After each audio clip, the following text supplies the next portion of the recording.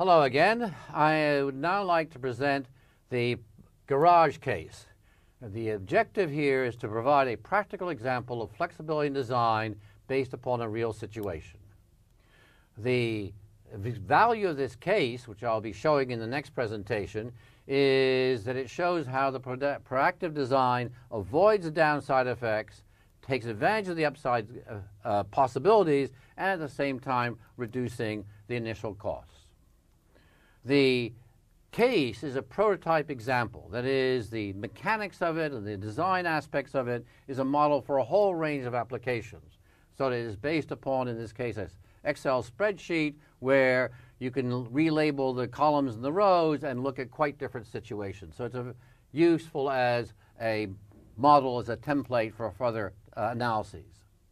The technology in this case is simple enough so that when you see the results eventually, you can understand how they occur, because the technology is very easy to understand. It's trivial to understand.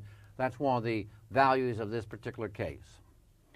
And the specific value is the case represents the different ways, illustrates the different ways that the flexibility in design can increase the value to it by reducing the cost, increasing the opportunities, getting rid of the downsides.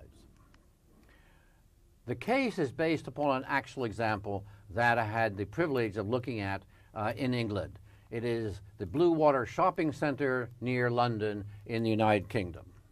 And it was built deliberately for the possible future addition of extra floors on this. It was done in a precast concrete kind of way, so that the columns and the platforms and the floors could be created off-site and then brought to the garage and added on fairly quickly if that was the desired action to be taken. And so that it was easily expandable. It had been built for the flexibility should you wish to use it. Here is the image of the actual site. An aerial view. You may see that there is a wall behind here because this was built in an old quarry.